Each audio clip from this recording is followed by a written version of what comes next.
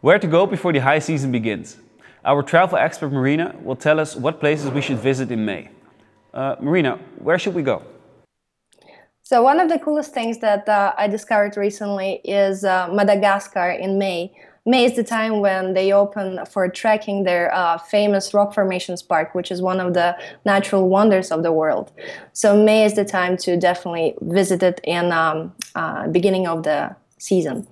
Another cool thing to do is in Brazil. So northeastern Brazil is famous for its huge white dunes.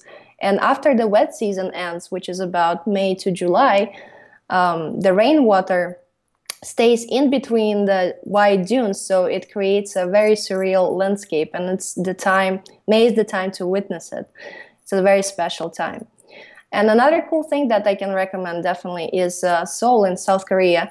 In May, they have a really colorful and joyful festival, colorful lanterns, performances, dances, all of that is part of the Lotus Lantern Festival, which celebrates the birthday of Buddha.